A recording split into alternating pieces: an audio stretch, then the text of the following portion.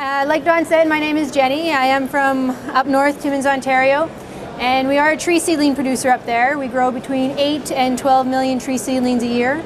Most of this is for the forest industry, although we do grow some for landscaping and Christmas tree growers as well. So the greenhouses up north were first established in 1980 by my parents, and this was when container growing of nursery stock was new. The 80s were a very exciting time. There was a lot of research being done, there was symposium, there was growers associations, and at this time everything was done by hand when they first started. So in the 80s, like I said, it was a very exciting time. It was a new industry and everything was done by hand. It didn't take very long before we did start to automate some of our processes. Seeding machines, filling lines, watering systems that run on tracks. These were all things that were used to improve production as far as time goes, as well as they were far more accurate than doing these things by hand. Come the 90s, the government and industry moved a lot towards mixed wood management in the forestry world, which meant that there was a lot less interest in tree seedling development and tree seedling research. And as a result, there really wasn't any changes to the industry since the 80s. There was no real research being done, and today a lot of people are still doing the same things the same way now as they were back in the 80s. The 2000s, we started to see a decline in forestry. There was less volumes being harvested, so there was less need for trees for reforestation.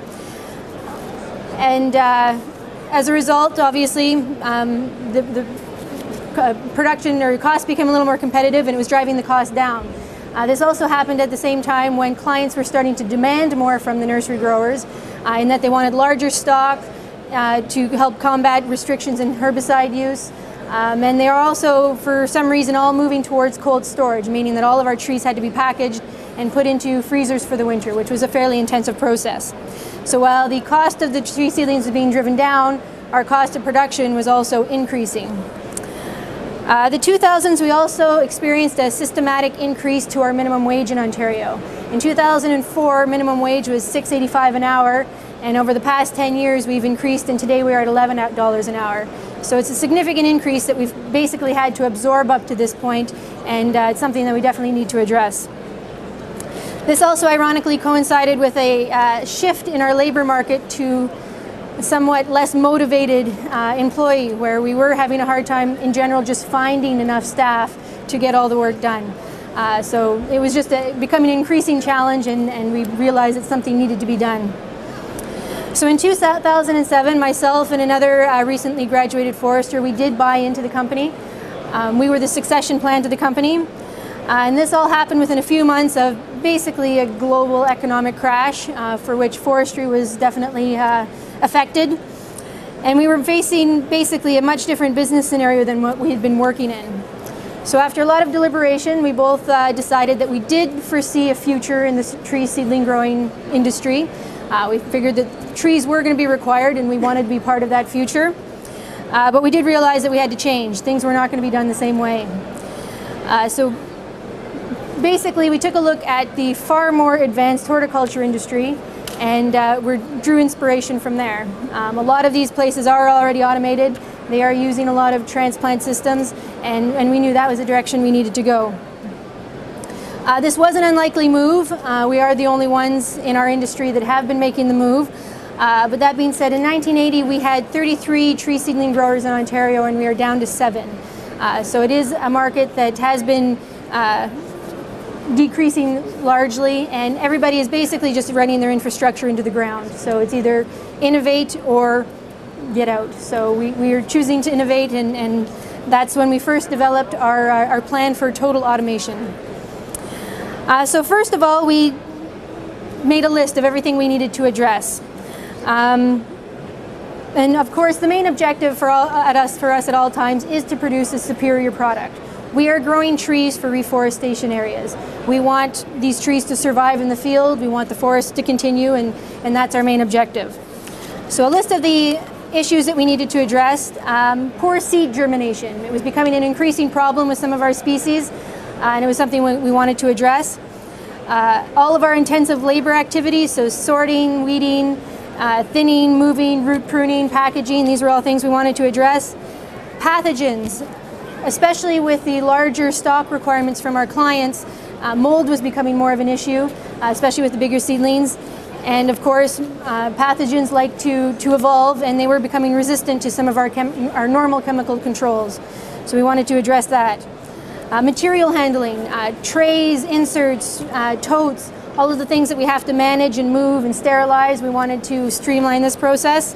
And at the same time, we did want to minimize our waste. We did want to use reusable packaging, but we did want to have it in a manageable aspect. As far as cold storage goes, there was many issues to address here as well. Just the volume of tree seedlings to be processed within a certain time frame, the freezing times, thawing times, mold within the freezers, as well as changing delivery schedules. They tend to change quite rapidly. We are still working on a lot of these things, but I will talk to you about how transplanting has addressed many of them. So the plan was to develop a fully automated system from seeding all the way through packaging, delivery to the field, and then have the delivery to the field in a way that was conducive to tree planting and the survival of the seeding ultimately.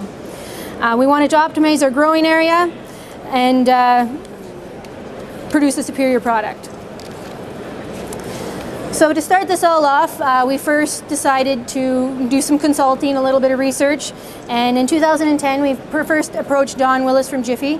We had worked with Don for a long time, and we knew he'd had a lot of experience globally in the growing industry, so we do consider him to be a forward thinker and expert in the growing world. We talked to him about our plans to automate, and preliminary research indicated that when you automate, you're best to stick with one type of growing system. So that you're standardizing everything. Talking with Don, we did agree that we would start building our system around the Jiffy pellet. And we had been using the Jiffies for a long time. We'd been direct seeding into them since the early 90s, and we were happy with the product. It does provide really good root structure for our tree seedlings, and they do have good outplant performance. Jiffy's willingness to participate in the project obviously was a very large contributing factor as well. So at this time, we helped design a new tray. Part of our process was to eliminate root pruning, so we did want to have an air prune tray, and we wanted to have a tray that was reusable, as well as we needed a tray that was going to work with our existing infrastructure. So we were using Can-Am trays, and we did have benches in certain configurations, and we did want to still use these areas. So we did design a new tray with Jiffy. And then with consulting with various other parties, we developed an action plan based on industry experts and what our clients needed. In 2011, we started conducting trials with a lot of our mini plugs. We grew all of our 5 main species in these mini plugs and hand transplanted them by hand, just to make sure that all of our species did transplant. It is always a bit of a concern with different plant matter. Is it going to transplant well? Our main 5 species are black spruce, white spruce, red pine, white pine, and jack pine. And from our small trial, we could see that everything was going to survive. So we could continue with the project. So basically, we came up with an ultimate plan. We wanted to direct seed all of our crops, single seeded into mini trays. This really condensed our growing area. Or this would really condense our growing area so that we could focus all of our heat, light, watering, fertilization into a smaller area. This is important for us especially because we start seeding in February, and up in Northern Ontario it is very cold, so if we can minimize the area that we're heating, then obviously that is a benefit to us. This would also help maximize the seed. Again, we are having some germination issues with some of our crops. A lot of our seed collections are wild seed collections, so there's a lot of biodiversity in there, and we do want to capture all the seeds that do germinate. It did result in, if we had poor germination, a lot of waste in the mini products, but it is better to take your hit at that stage than in the full-grown mini or full container sizes.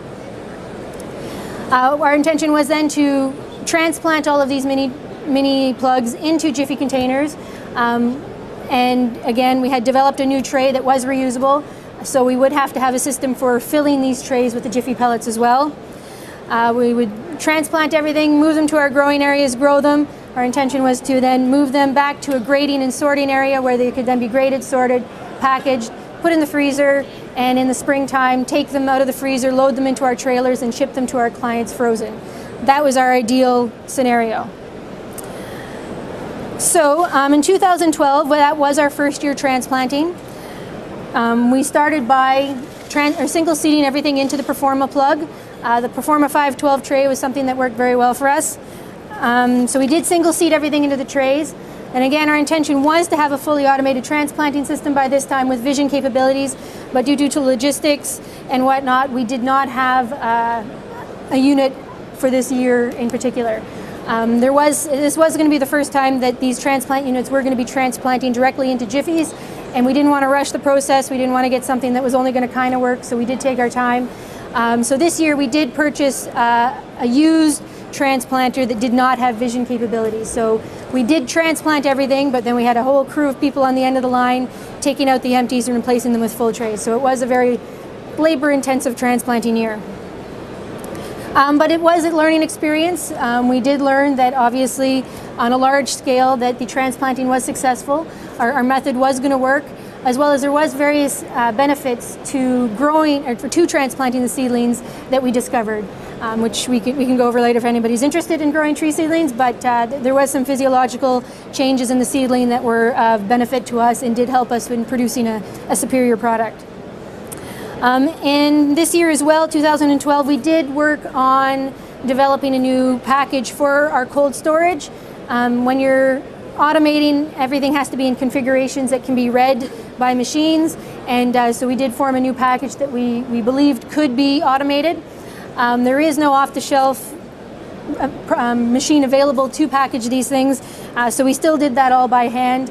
We were able to semi-automate with conveyor belts, but at that point everything was done by hand as well.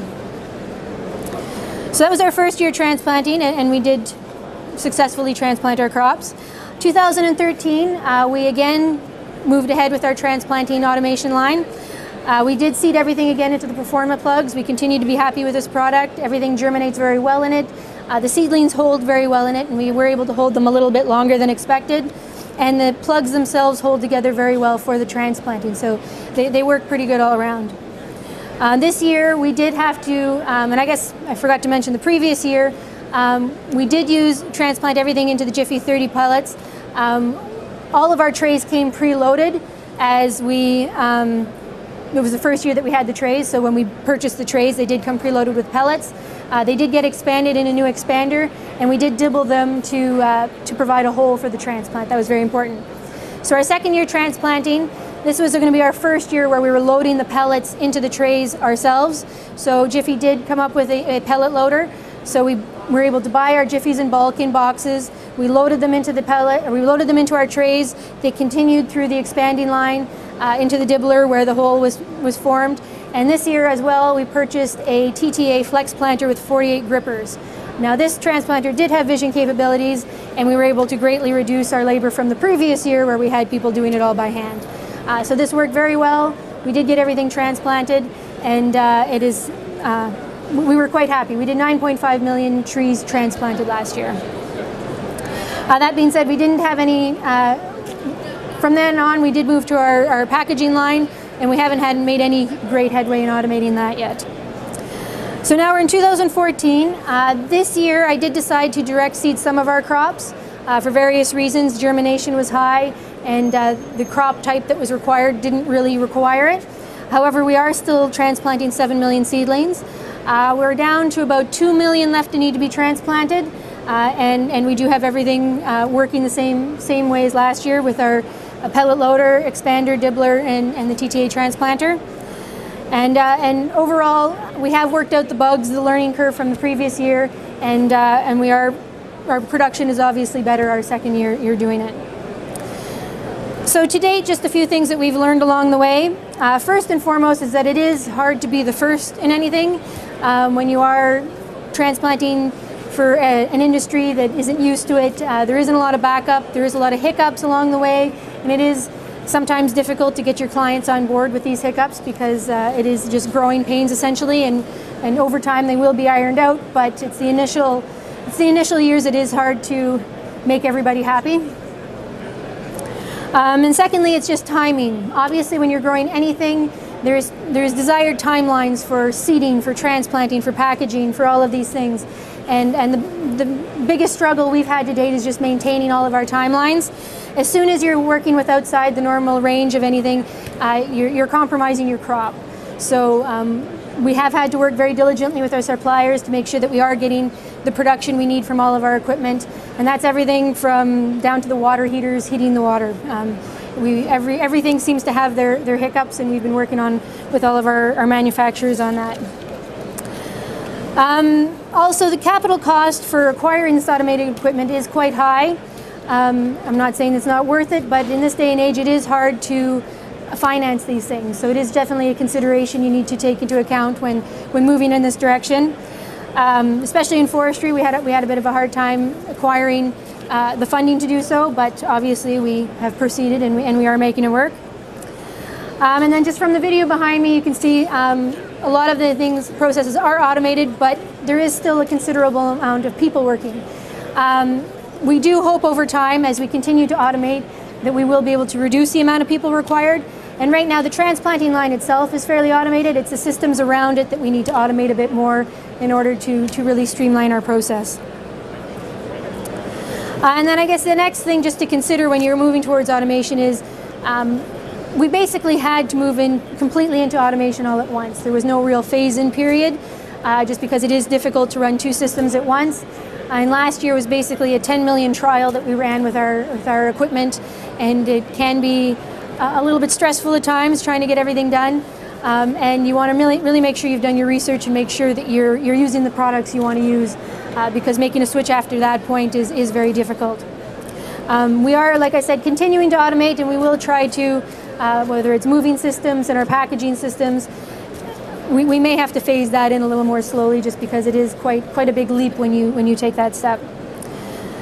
So ultimately, I would say that, and I mean, we were warned. We knew that it was going to take a little while to get into it, but it does take a little longer than you would expect, moving everything into automation and obtaining the production that you need. It was definitely a little more costly than we were expecting, just because it did take a little bit more labor initially to get to where we wanted to be. But ultimately, it is the road we need to go down.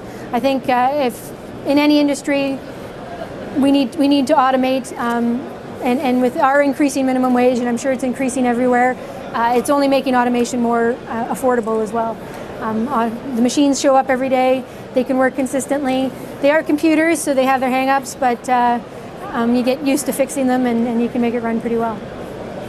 So overall, we are happy with all of our innovation, and we are working to expand upon it. And it is exciting and tiring, but it's what we need to do to just continue in the industry.